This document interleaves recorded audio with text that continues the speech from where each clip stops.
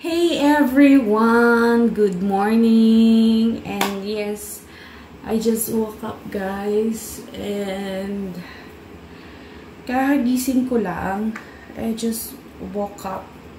Time check is 9 AM in the morning. And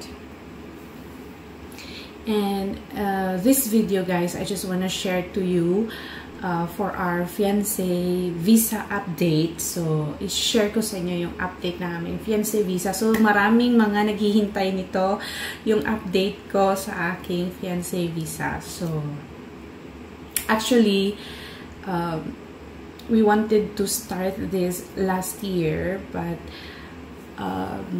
because of the COVID, because of the COVID, so we all know that it's very difficult. So today I just want to share. Ayoko sanang i-share to because I want it to be private for us, and I'm not that kind of person that I will share everything personally.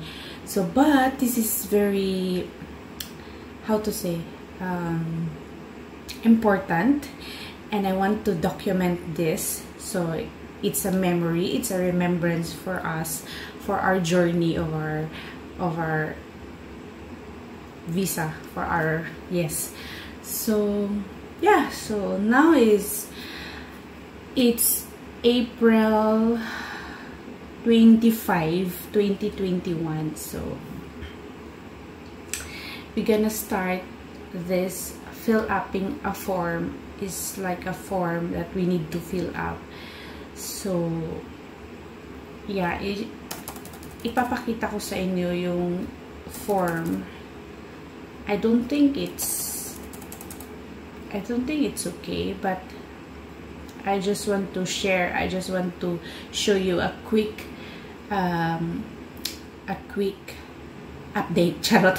So yes, so yeah, I'm gonna show you guys how to do this.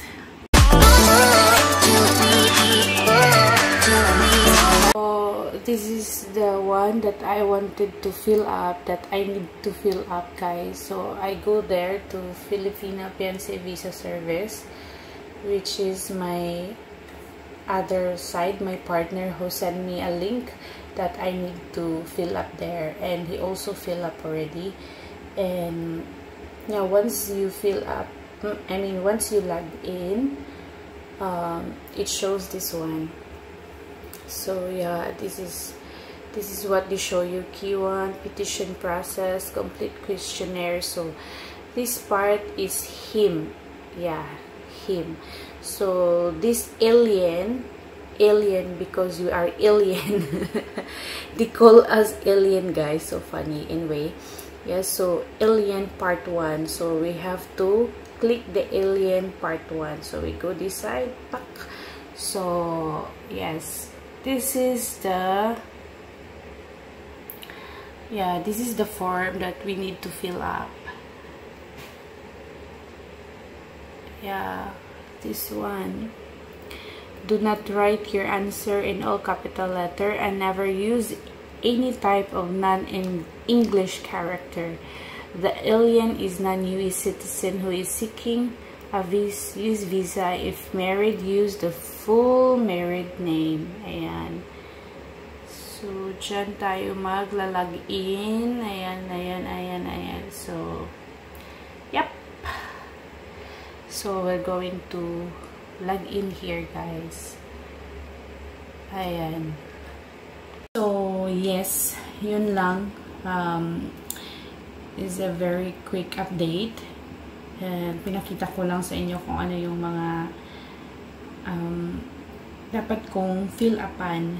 And yeah, after this we're going to submit, and then we're going to submit our papers. Daming mga papers na kailangan, and I hope it will be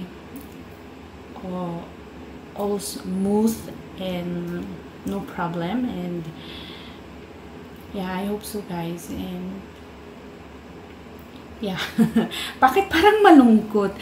Kakagising ko lang, sorry. So I hope everything is okay, and yeah, this is the very quick update. So yes, thank you for watching.